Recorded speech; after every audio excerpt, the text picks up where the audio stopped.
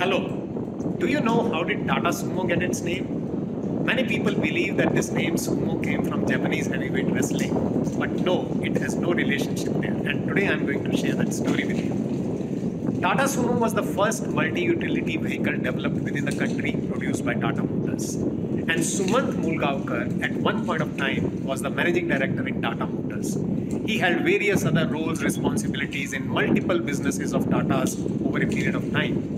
And because of his intelligence, his skills, his capabilities, even Government of India took his services on various platforms, including making him a part of Planning Commission at one point of time. And because of the contribution he made to the country in different ways, he was awarded the third highest civilian honor, Padma Bhushan. So there was a practice in Tata Motors that top executives of the company would have their lunch together.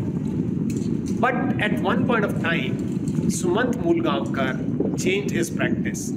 Just at the lunch time, he would leave the company, and at the finish time, he would be back. And obviously, when anything that happens away from normal, there's a grapevine that starts, there is a whisper that starts, and sometimes there are negative campaigns that start.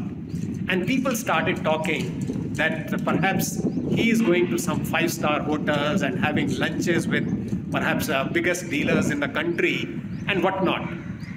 And before they could bring it out in the open or talk about it in the open, they thought, let's verify. And some executives one day followed it.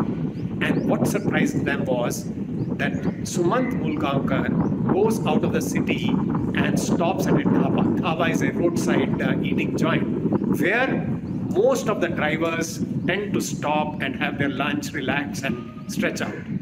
So he would stop there, buy his own lunch and sit along with drivers and talk to them. And what was the conversation all about? The conversation always revolved around what is the kind of experience they are having driving Tata trucks. And the whole idea of this conversation was to get first-hand feedback, getting to understand what is the user experience.